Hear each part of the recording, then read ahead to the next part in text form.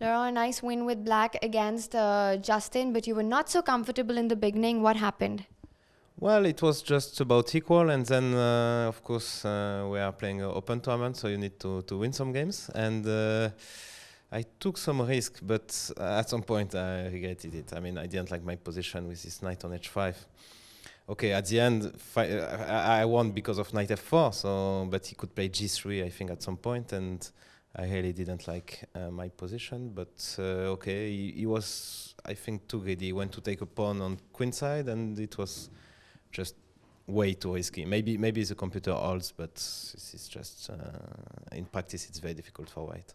Right, now that's quite a challenging part about open tournaments. As you said, with the black pieces, it's important to score a win, but sometimes you have to take kind of dubious decisions on the board. Yes, exactly. So yesterday I made a draw with Pia, and okay, I had completely winning position in many moments, so it was really a pity.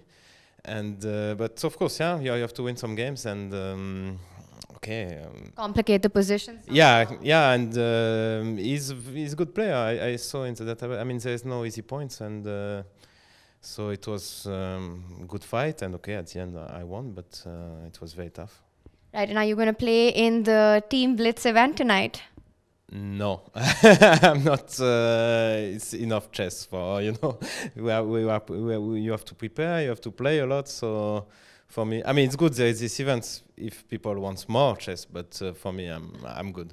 15 years ago, I would have played, but not now.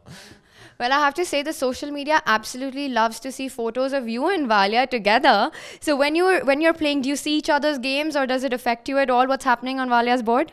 Yeah, sure. I'm going to watch her game, and okay, okay. Now we are used to that, you know. I mean, like in general, to not to what can you do anyway? So okay, I hope for the best, and that's it. She's going to play this Blitz event because she never have enough chess. So she doesn't get tired of chess. No, never.